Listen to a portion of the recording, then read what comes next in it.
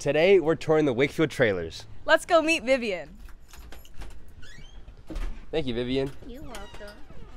Vivian is very important to the trailers. If it weren't for her, no one would be able to get in. My name is Aya, and I'm here with. Mr. Vincent.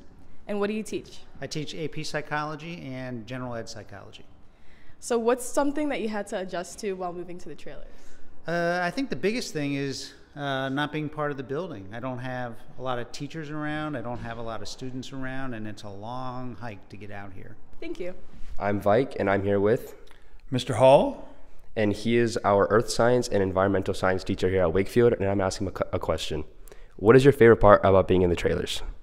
Probably the best thing about being in the trailers is that it's always quiet in the hallways. Thank you. I'm Lily, and I'm here with. Mr. Mathe. And what do you teach? Sociology, psychology, and AP Human Geography.